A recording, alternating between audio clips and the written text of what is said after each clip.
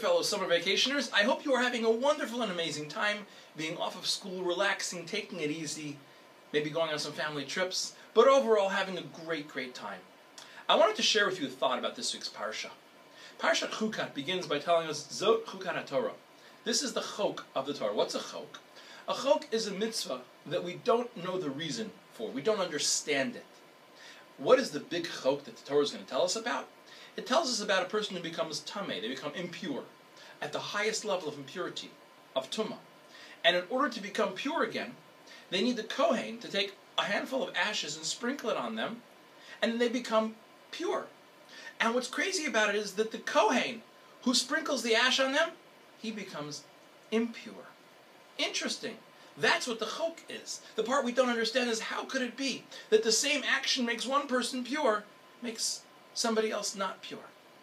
So I want you to think about this phrase that we might accidentally say sometimes. It's not fair. A lot of times we think that fair means that we all have the exact same thing. And I think what the Torah is teaching us is that not always do we always have to have the exact same thing in order for it to be fair. Each person has something different and unique and special about them. Some people are left-handed, some people are right-handed, some people have long hair, some people have short hair. Everybody's different and they have different talents. Some of you may have watched this new movie called Incredibles 2. Imagine if the Incredibles family of superheroes all had the same one super talent and superhero power. Then there would be a lot of people who could stretch, but nobody could protect them. A lot of people could protect them, but nobody could run fast. Nobody was extra strong. The point is that we all have things different about us. And sometimes we sit back and we think, hey, it's not fair. But really, it is fair. Each person's talents help somebody else.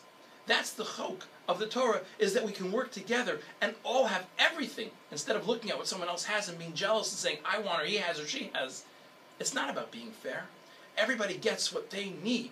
That's what the message of Parshat Chukat is. Have a wonderful rest of your week of vacation. Shabbat Shalom.